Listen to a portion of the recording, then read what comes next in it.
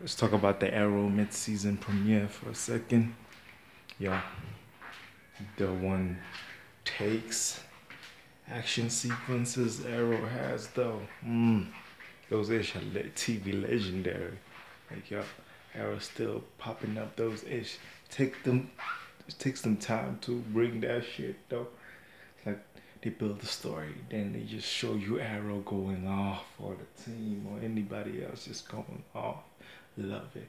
Story is compelling right now because it keeps you on this state of intrigue. Like, what's happening?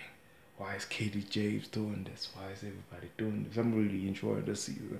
So many questions though. That's the only thing that's bugging me, and a strong reason why this season is popping also. You know what I'm saying? Yeah, I'm really enjoying this season.